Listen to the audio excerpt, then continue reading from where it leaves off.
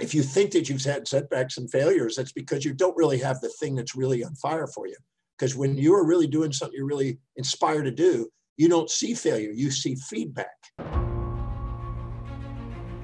Today, I'd like to talk about the genius that you may or may not be aware of that you have inside, and how to awaken that genius and realize the things in your life that have led you to where you are today, and the components of it that can awaken this genius. And I'll share a little bit about my own journey just so you can put it into context. Because I really believe that the things that you experience in your life, throughout your life, are ultimately on the way, not in the way. Ultimately giving you exactly the experiences that you need in order to do something really extraordinary on the planet. So I'm going to start off with myself, and then I'll apply it back into your own life. When I was born in 1954, I apparently was positioned in an awkward position in the womb, or maybe I was implanted in a side position, I don't know. But when I came out, my arm and leg on the left side was turned inward. And so when I was a child, I think from about age 1.5, I had to start wearing braces on my arm and leg. They called it pigeon foot and, pigeon arm. I did not like to wear braces. I didn't like the constraint. They were clunky, heavy things, made me kind of do a Forrest Gump kind of thing. The few kids in the neighborhood that would see these things would not, what's the word? They'd feel awkward being around it. I just wanted to be out of the braces. And I didn't have to wear them 24 hours a day, but I did have to wear them. And in the process of doing that, I think I wanted to be free. I think that was a catalyst for me to want to be free and to not be constrained. So here's something that it seemed to be in the way, but it turned out to be exactly what I needed in my journey. I also had a speech problem. For some reason, I could not pronounce things properly. And I remember going about 1.5 years old. I remember going into a place with my mom in this building where I used to do all these muscle exercises with strings and buttons and things in my mouth. And to try to use my mouth properly to be able to do it, because I would mispronounce things as they were starting to speak. So I had a speaking issue. When I was 4, I got out of my braces. And by the time I also sucked my thumb, so my front teeth were way forward. Kind of like, well, you've seen people with buck teeth. And I ran into a tree on a horse and broke them and pushed them back, which is interesting. My dad said I saved him a fortune. When I got to first grade, kindergarten class, I wanted to draw with the girls, and I didn't want to draw with the boys. The boys were drawing army and cars and things, and I wasn't into that. And I wanted to draw landscapes. And my teacher said, "You're not a girl. You can't play with the girls. You're supposed to play with the boys." And she dragged me over to the boys' side. And I didn't want to draw that. So she finally sat me in the middle. She said, "If you're not going to play with the boys, I'm not going to let you play with the girls. You're going to have to sit and play with yourself in the middle of the room." So I think that was a part of a perfection, because I think everything I do is about the middle path between these two polarities of gender. And I wanted to be free, and I wanted to be able to be heard, because people, when I would speak, it wouldn't make sense. When I got to first grade, I was being taught to learn. Big old book with a stick and going through all the letters and stuff and pronouncing letters and trying to make words and things like that. And I definitely had dyslexic symptoms, and I could not do it. No matter what I tried to do, I just kept fumbling words, and I didn't get meaning out of it. No matter what, I would see letters and didn't grasp meaning. The semantics didn't make any sense. And so I went from the normal reading class to a remedial reading, and from a remedial reading to wearing a dunce cap with a guy named Daryl Dalrymple. I don't know whatever happened to him, but we used to have to sit out and face the window looking out into the outdoors until we decided we were going to read properly. That was the treatment, and wearing a dunce cap. And that dunce cap, by the way, is conical, which I use in my diagrams today on my work on cones as conic sections. But my teacher finally had my parents come to the school and say, you know, I'm afraid your son's got learning problems. I'm afraid he's never going to be able to read. He's not going to be able to write, because I wrote backwards. I still have an awkward handwriting. It's still, you can see that today. And he's not going to be able to read. He's not going to be able to write. He can't seem to communicate. I don't think he's going to go very far in life or amount to anything. And I remember that sitting in that little room when she said that. And that wasn't the coolest thing to face. But what I did is I got it through school by befriending the smartest kids. There's a Martha Rose Scartosi with a beautiful little girl that I used to like to walk home, but I did it for two reasons. I'd walk her home because I liked looking at her, but I also would ask her what she got out of the class, and she would tell me what she got. And as long as somebody would tell me things auditorily, I seemed to be able to get enough information to somehow be able to get through school. And I befriended Jerry Sampson and Clinton Duvall and all these other individuals were the intelligent kids in the class, and befriended them and constantly asked them about what they learned and what they did and how do they do it and how they're so smart. And I think I figured out a strategy to ask questions to get information from people, which, by the way, is what I do today. What I do, consulting with people. So that worked really fine until I got to about sixth grade. And when I turned 12 years old in sixth grade, I had passed school with that strategy and become the clown of the class kind of thing. But that didn't work when my parents moved from Houston, Texas to Richmond, Texas. And there we were in a kind of a low socioeconomic school system with a lot of racial issues. And there was no really smart kids that I could befriend and get information from. And I ended up failing. And I eventually left school. I kind of left home at 13, but I formally left school at 14. I tried to go to school until I was 14. I then became a street kid. And I learned how to, get by on the streets, which I think is sort of entrepreneurial. And I, lived in a bowling alley, a 24-hour bowling alley. I lived in a park area. I lived in a car. I lived in friends' houses. I just kind of meandered around. There was a diner that I used to hang out with and sometimes stay there all night because it's a 24-hour diner, just lean on the table. And did odd jobs that I could do. And by the time I was 14, I ended up leaving Texas.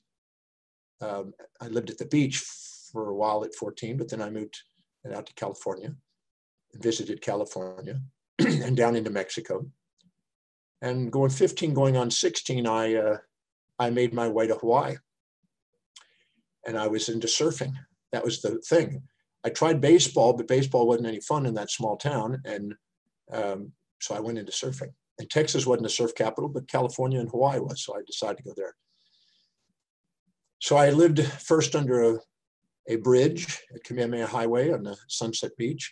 I lived in the Ikai Beach Park under a park bench. I then, when it would rain, would go into the bathrooms there because it was protected from rain. I found an abandoned car, lived in an abandoned car.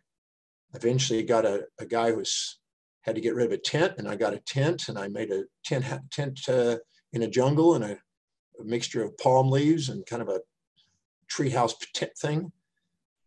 And I was doing what I did, which was surfing at the time, pretty well every day. And then I ended up with strychnine and cyanide poisoning and almost died when I was 17.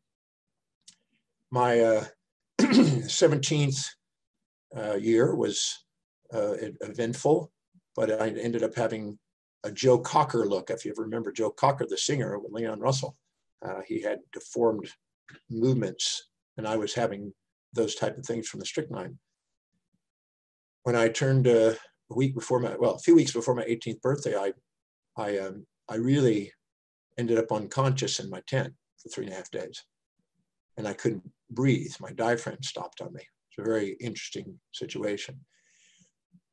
As a result of that, luckily a lady found me in my tent, helped me recover from a cathartic experience, took me to a health food store. Leaving the health food store, I saw a flyer on the door named Paul, that was a special guest speaker at a recreational center called Paul Bragg at a yoga class.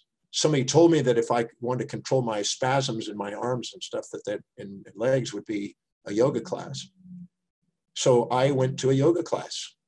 And that one night, with 35 young people sitting on a wooden floor on little mats and towels, Paul C. Bragg did a presentation. Now, I never went to presentations. School wasn't my thing. I didn't read at the time. And all of a sudden, I'm at this class with this amazing teacher. And he, in a 45-minute to an hour presentation, just blew me away. Just absolutely. What he said was that we have a body, we have a mind, and we have a soul. The body must be directed by the mind must be directed by the soul in order to maximize who we are as a human being. And then we need to set goals for ourself, our family, our community, our city, our state, our nation, our world, and beyond for 120 years.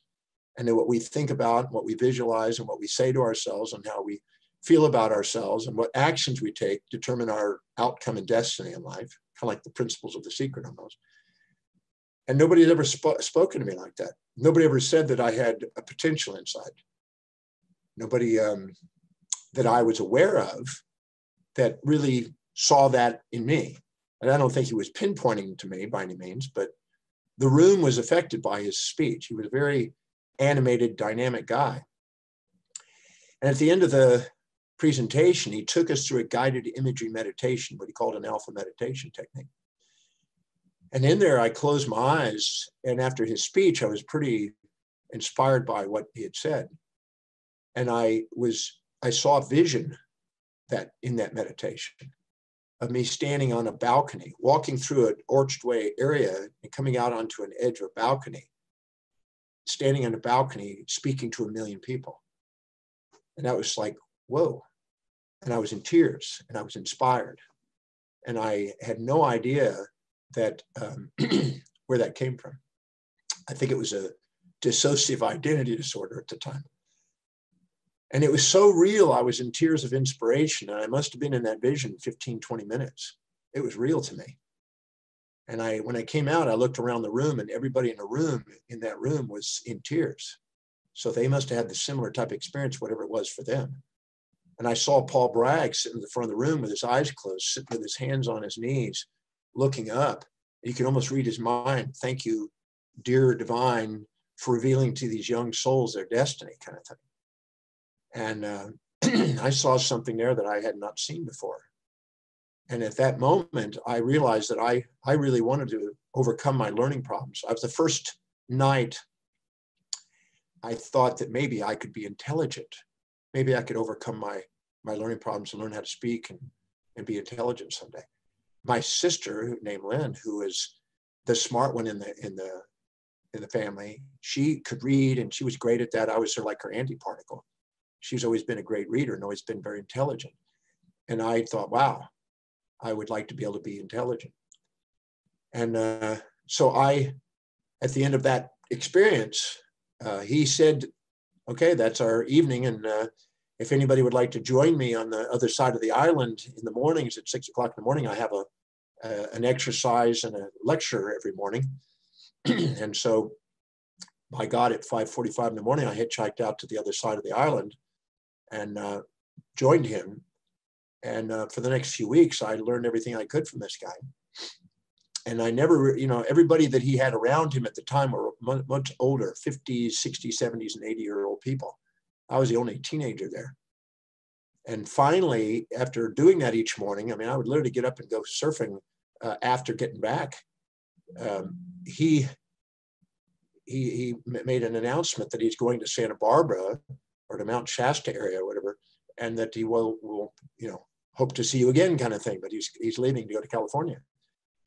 And while he was there, it was inspiring because I thought, wow, this guy is really, you know, making me think. And he's gave me a lot of great new information and things I never thought of, and started making a belief that maybe I could do something with my life, kind of thing. And I didn't know what to do if he's leaving. And I finally walked up to him on that last day. I said, Mr. Bragg, you said a few weeks ago at your talk in the North Shore that whatever we decided that night for our life would be our destiny. And he said, that's exactly it, young man. And I said, well, sir, I saw that I wanted to be a teacher, and I don't know how to read. I've got learning problems and speaking problems. And he said, that's not a problem. Is there any other problem? And I said, well, no, sir. And he said, well, here's what you do. Every single day,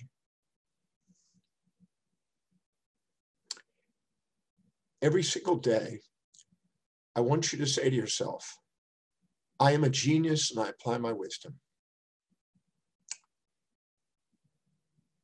Now, when he made me say that, that didn't make any sense to me. I didn't really know what a genius was exactly. But he said, I want you to say that statement. I'm a genius and I apply my wisdom. So I said it, and he made me say it again and again and again and again until my eyes closed. And then when I said it, and he could sense that there was some sort of meaning to it, and I could relate to it, he patted me on the shoulder and he says, now you never miss a day. For the rest of your life, every day, you say that statement. And if you do that every single day, sooner or later, the cells of your body will tingle with it, and so will the world. So I've never missed a day. This morning, I said it. I didn't know what a genius was, but I started saying it every day. Right after that, I never saw him again. But after that, I ended up going to the health food store, and I pulled out on a rack of books. The first book I ever tried to read in my life, really, from cover to cover, was Chico's Organic Gardening and Natural Living. I pulled out that book, looked at the pictures. The guy in the front cover looked like me, so I thought, if that guy can write the book, I bet I can read it. That's why I picked it. And it was mostly pictures of gardens, but I got some gist of that book, and it gave me an encouragement to try to get another book. I tried to get that book, and I got lost, and I couldn't understand the words. But I made it a determination that I was going to try to figure out how to learn to read. And there was a guy in the tent that I was staying there with named Jackie, who used to read to me. I'd asked him to read for me. I always wondered why. I never told him until he was 50-something. We met up again. But he did that for me. But I then was in a meditation, and in the meditation, a little prompt said, it's time to go home and see your parents. So I ended up flying to Los Angeles, hitchhiking back to Texas. When I went back, I remember hitchhiking down the last road to get close to my parents' house. My sister and father drove right past me, didn't even recognize me because I had long hair and a beard, kind of thing. And I got home, and my mom was inside cooking some prunes. And I walked in, and I said, or she turned around and she says, oh my God. And she didn't recognize me at first. She says, she thought I was just a guy walking in the house. And she said, oh my God, welcome home. And days later, she said, why don't you take a GED test? Because you never know when you might have to need a job, and that would give you a job. Well, with their encouragement, I went down to the University of Houston. I took a GED. A GED is a general education degree. It's the equivalent of a high school degree. All you do is take a test. If you pass it, you have high school education. Well, I went down there, and I didn't know how to read half the questions there. And I just closed my eyes. I said to myself, I'm a genius and I apply my wisdom. And I put the pencil on the paper, and whatever little dot that I had to fill in, I did. I figured I got nothing to lose. If I don't pass, I've not lost anything. If I pass, I got my high school degree. In the process of doing that, I passed. It was a miracle. And my parents were pretty astonished, and I was blown away. And all of a sudden, I had me a high school degree, and I thought, wow, that's kind of cool. And I was thinking that there's power in this affirmation. So I was saying it more than once a day. And my parents said, why don't you take a college entrance exam in case you ever decide to go to college? The surf is not up until October. Why don't you take it and try and do that? So I went down to Wharton, and I took a 3-day test, and I guessed when I said I'm a genius and I apply my wisdom, and friggin' somehow passed that test. And it's purely guessing. And I can't tell you how it was. It's some higher power working on it. But I passed the test. And then I decided I was going to try to take classes because now I have access to go to college. I decided I'll take a summer school class. And I took English and history. You had to take those as a basic. And I had a 6-week class. And when I tried to take that 6-week class, 2 weeks into that, we had our first test. And I thought that my little tool of affirmation was going to do the job. But I got a 27 and I needed a 72 to pass. And I got a 27. I was the only kid that was down below 72. When I saw that, I was devastated. I ran to my car, sunk in my car. Finally, I drove home crying. And all of a sudden, this dream of being a teacher and traveling the world was shattered. And I remember coming home and curling up in a fetal position under this Bible stand in my parents' house.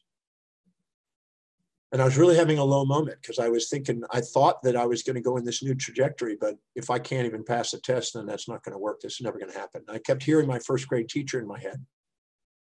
And my mom came home from shopping, and what she did, she said, son, what's wrong? What happened? And I said, Mom, I blew the test. I guess I don't have what it takes. I guess I'll never be able to read or write or communicate or never amount thing, never go very far in life. I'm sorry, I was apologizing to her because I felt like she tried to encourage me. And she didn't know what to say. She just kind of stared for a minute. And finally, she said something that only a mother could say that was deeply meaningful. She said, son, whether you become a great teacher, healer, and philosopher like you dream, whether you return to Hawaii and ride giant waves like you've done, or you return to the streets and panhandle as above, I just want to let you know that your father and I are going to love you no matter what. We just love you. When she said that, I needed that. She gave me love with certainty, presence, and gratitude, which I call the cardinal pillars of mastery. When she said that, my hand went into a fist. I looked up and I saw the vision of me standing on that balcony in front of 1 million people again. And it was clear and lucid for a moment. And I said to myself with my hand in my fist, I'm going to master this thing called reading and studying and learning. I'm going to master this thing called teaching and philosophy. And I'm going to do whatever it takes. I'm going to travel whatever distance. I'm going to pay whatever price to get my service of love. I'm not going to let any human being on the face of the earth stop me from this one. And I got up and I hugged my mom with tears in my eyes. I went into my room. I got a Funk and Wagnall's dictionary out. And I made a commitment that I was going to memorize that friggin' dictionary. So I went in there and I took 30 words a day. And I went through 30 words a day, spelled them, wrote them out on a piece of paper because we had little pads of paper. 30 words a day, spelled it, pronounced it properly, put it in a sentence, and to understand its meaning. And my mom would test me on 30 words a day. And I would get those 30 words. And if I didn't get them, I would go back and I wouldn't go to bed at night till 30 words could be memorized, pronounced, spelled, etc. And my mom cared enough to make sure that I did that. And I was determined to do that. And my vocabulary grew slowly but surely, which is why I have a great vocabulary today, I believe. And I ended up starting to pass school. I didn't give up. And once I did, I wanted to learn more than any of the other kids in the class. They took it for granted. They were going there. Parents told them to do it, everything else. I wanted to learn. So I lived in the library and I stayed in that library. If I wasn't in the class, I was in the library. And if I wasn't in the library, I was driving home. And if I was driving home, I was reading a book while I was driving, turning the thing. And I was driving on the side of the road so I wouldn't interfere with traffic. And I would get home and I would read. And I'd read encyclopedias. I didn't stop. I literally with a lap of my encyclopedia in my knees all the time. And I just wanted to learn.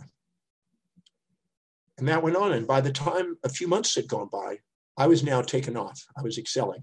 I was passing. And then I was actually nailing it. I was working so hard on it, way more than most of the other kids. I started really doing well. And I started excelling. And students started to come and gather around me in the library and start asking me questions, which was absolutely inspiring at 18 years old to have somebody ask you for information. And my teaching career began. I started teaching at 18. And I never stopped because it was one of the most inspiring things I got to do. Well, by the time I was turning 19, my mom asked me right before my 19th birthday, my mom said, what do you want for your birthday and for Christmas? I said, Mom, I want the greatest teachings on the face of the earth, the greatest writings humanity's ever created by the greatest minds who ever lived. And she said, you sure you don't want a t-shirt, son? I said, no, I want the greatest teachings on earth. I just want to learn. And my mom said, well, let me see what I can do. So she contacted her brother, who was professor. Well, he was Uncle Ralph to me, but professor at MIT, and he was a chemist and physicist. And as a gift, I don't know where he got them. I don't know if it was his own library. He sent 2 giant 6 by 6 by 6 foot wooden crates on a flatbed truck to our home. And they literally were loaded them on the ground. I took a crowbar, went out there and took all those books and filled up my room with books, just stacks and stacks of books. I had a little yoga mat in the center where I could do my sun salute in the morning to the sun. And I sat and I did my yoga and I read. Every moment I was not in class or driving to and from, I was reading. I was reading when I was home. I was knocking out 18 to 20 hours of reading every single day on every imaginable topic, because these books were in all different topics. And I remember reading Rene Descartes' work. And I thought, okay, I want to be a man of letters. I want to be a polymath. I want to understand. I want to have an encyclopedic mind now. I started reading 8 encyclopedia sets, all of them 20, 25 volumes each. I just wanted to learn everything I could. I wanted to be knowledgeable about it. I wanted to find the most universal laws that would help me go and do something amazing as a teacher. I wanted to have the foundation, the most powerful principles I could offer. So why am I saying this? Because today I'm living out the dream that I set out to do. I may not be traveling except by Zoom right now because of COVID, but I made a dream that I wanted to go around the world and I wanted to teach. I've been to 154 countries traveling and speaking. I've done the breakthrough experience in 65 countries. And I can tell you right now that if you never give up on something that's deeply meaningful to you, it's yours. But you have to be willing to do whatever it freaking takes. When I said to my mom, I'll do whatever it takes, travel whatever distance, pay whatever price to give my service of love, that's no turning back attitude is what gives you your result. Now, why am I saying this today? Because I didn't know what a genius was when I started, but my mom, when I came back from Hawaii and I asked her what a genius was, she says, well, it's like people like Albert Einstein and Da Vinci. I said, well, then get me every book that's been written on those guys. Let me start learning about them. I later learned that a genius is one who listens to their inner voice and follows their inner vision and lets the voice and the vision on the inside be greater and louder than all opinions on the outside. They're not living in conformity. They're living in enormity. They're living in a vision of what they want to create in this world. And I believe that everyone who's sitting here right now looking at this presentation has that inside you. I've been working. I used to do a little program called Activating Your Genius, right? Awakening Your Genius. And I looked at all the common denominators of some of the most ingenious polymathic individuals through history. And what were the common threads to them? And one thing I'm absolutely certain is they're pursuing something that absolutely inspires them, that they see in the vision, and they're innovating, creative, unborrowed, visionary information and new information that's cutting edge, that's an original novel, that they don't subordinate, they don't cite other people, they're just originators. Kind of like John Nash in A Beautiful Mind, when he's going out there looking at the pigeons and the algorithms of the pigeons, trying to find a something original, while everybody else is reciting other people and doing citations of other professionals and subordinating to their ideas and limiting their concepts. He's an original thinker. I have said since I was 18 to 20 years old, I've said that I'm original, thinker, original. I create original ideas that serve humanity. I create original ideas. And I wanted to create original ideas, something that no one's thought of. And I've done it. With the Demartini method, I've got it. I've created it. Something that serves. The information I share in the breakthrough experience is original. It serves. So I'm a firm believer that if you set your mind to doing something that's deeply meaningful, that is really calling inside you, amazing doors of opportunity will keep doing if you persevere on it. I've always said that if I stay with something long enough, everybody else dives out, you end up at the top. You just got to stay with it long enough. And perseverance is the key to that. If you stay perseverant towards something that's deeply meaningful, nothing's going to stop you from that. If you have that much of a drive. In fact, if you think that you've had setbacks and failures, that's because you don't really have the thing that's really on fire for you. Because when you are really doing something you're really inspired to do, you don't see failure, you see feedback. That's been proven now in neurological studies. You see feedback, you say, okay, refinement, no stopping, refinement.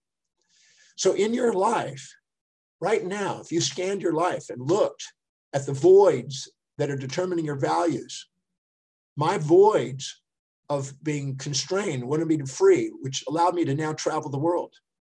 My inability to speak made me want to articulate, now speak probably more voluminously than probably most ever speaker. My desire to want to not be constrained made me go to travel extensively, 20 friggin' million miles a year. They said I'd never read, well, friggin' over 30,500 books now. And somebody said she said I would never communicate. Well, we've reached millions of people through every friggin' medium possible. So the very things that we're told that we're not going to do, may be the very things we're going to do. So when somebody says you can't do something, it may be the very gift. Right now, I wish that teacher in first grade was there. I'd give her a hug. Thank you for giving me exactly the voids I needed to help me get where I wanted to go in life. That was the most deeply meaningful path. She wasn't a mistake. She was on the way. The braces weren't a mistake. Every one of those components of my life were exactly what was needed to get me where I am today. And I'm certain, after working with thousands of people in the breakthrough experience, I'm certain that the same thing is going on there. Because I see people that think, well, my mama wasn't there. She abandoned me or whatever. Great. Who became your mom? Well, I got this mom. And that was the lady that had more money and allowed me to go to school. And now I'm educated and I've done what I've done to do. Well, if you had your mom, you'd be blaming your mom for not being there. But the truth is, if she had been there, you might not have ever gotten to have that education. Never thought about that. We constantly compare our lives to fantasies of how it should have been instead of honoring the way it is and not honoring how those voids are giving us the gifts we need. So just know that everything in your life, if you look back at it, make an inventory of all the things that you've ever been through in your life that you thought were errors or mistakes or in the way or challenges or whatever. All those voids that you think are voids may not be voids, they may be gifts. Anything you can't say thank you for is baggage. Anything you can say thank you for is fuel. And I just wanted to share that story because hopefully that makes you look at your own life. Because there is a genius inside you. The genius is when you're authentic and integral to what it is that's really deeply meaningful to you. All of your judgments, all the things you're too proud or too humble to admit you see in other people inside yourself are all determining your voids in life. All the things that you judge out there as extremely pleasurable or painful are going to be stored in your subconscious mind as voids wanting to be neutralized and appreciated and loved. Everything that's going on in your life is actually part of the path. I always say that our highest value, our purpose in life is the most efficient, effective path to fulfill the greatest amount of voids, the greatest amount of values. So all of those things are on the way, not in the way. So anything you can't say thank you for is baggage, but anything you can say thank you for is because you've seen how it's catalyzed exactly what you needed to go to the next step. And all the jobs you've had and all the careers that you've done and all the experiences and the boyfriends and girlfriends or whatever the relationships you've had, all of them are giving you exactly the pieces that you need. And to not look and extract meaning out of your existence and not see how all of them are giving you what you're wanting in life is crazy. There's two things you want to master in life. One, you want to prioritize your life and fill your day with the highest priority actions, because when you live by high priority, you grow in self-worth and confidence. And the second one is to ask yourself, whatever's perceived in your life, how is it helping you fulfill what's highest on your value? How is it helping you fulfill your mission?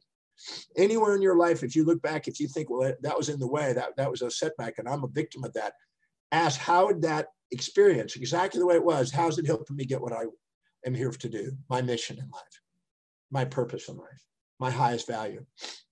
And you'll wake up your genius, because when you're living by your highest value, you pursue challenges that inspire you, and that is the key to building genius. And a genius is simply the individual who's authentic with original ideas. And, you know, there's people out there jumping off bungee jumps and they're walking on coals and doing rope climbing and they're doing metaphors for courage and this kind of thing. But those are totally insignificant compared to the courage it takes to be yourself. And by finding out what all these things are is guiding you to be yourself and willing to be yourself, and not fit in, but just to actually stand out as a unique individual with your unique contribution is the key to your genius. And so I just want to share my story on that.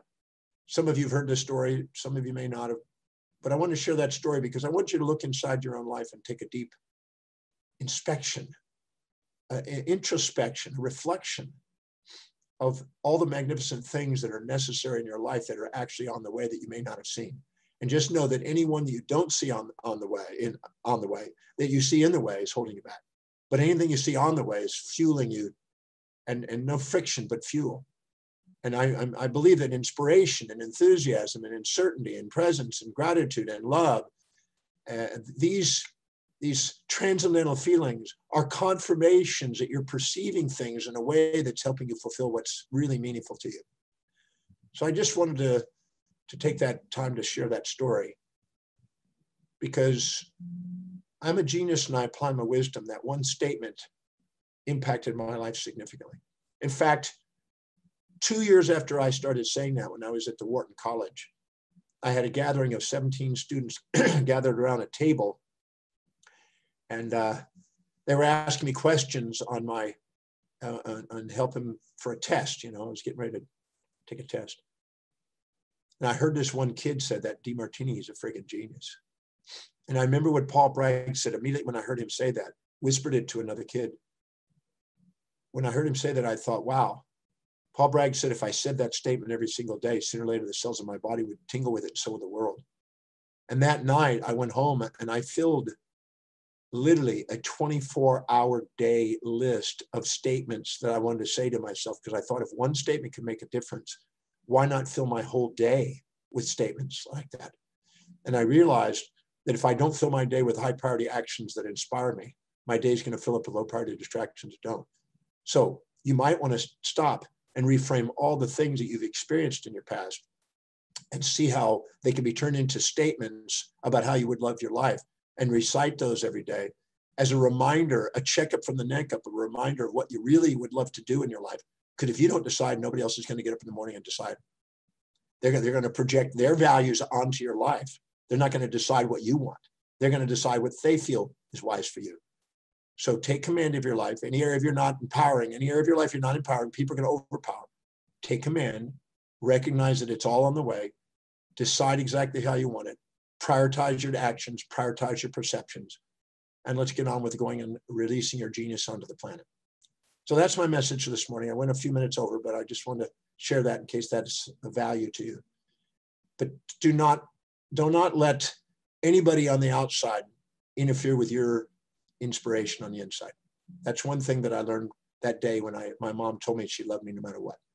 I was not going to let anything on this planet interfere with my mission, not even myself. Now, to close, I just want to share something. I had the opportunity to do a presentation called Discover the Hidden Order that unites and empowers us all. I was a little wild and on fire, I think. I don't know. People thought, wow, their comments were, wow, blown away kind of thing. It may be something that's not inspiring to you. I don't know. But all I know is if you want to find out how the hidden order is in your life and see how things are on the way and discover the magnificence of your life and ask new sets of questions, so you're not letting the outside world and the apparent chaos interfere with what you really want in your heart, please take advantage of this. It's free. Get this. Take advantage of this. It's a very powerful presentation I did. I promise you it'll blow you away. It's about discovering the hidden order in the chaos. And I went down the rabbit hole. I went deeper than typical. So please get it. Even if you're not ready for it, just get it. You're going to say thank you for getting it. And I just want you to listen to that maybe more than once. Because if you're interested in waking up your genius, if you're wanting to find the hidden order, if you want to be individuals that are inspired by your life, I believe that little presentation I did will be a very valuable. And, pardon my sniffles a bit, but sometimes when I share that, it kind of gets to me. Thank you for joining me for this presentation today. If you found value out of the presentation, please go below and please share your comments. We certainly appreciate that feedback. And be sure to subscribe and hit the notification icons. That way I can bring more content to you and share more to help you maximize your life. I look forward to our next presentation. Thank you so much for joining.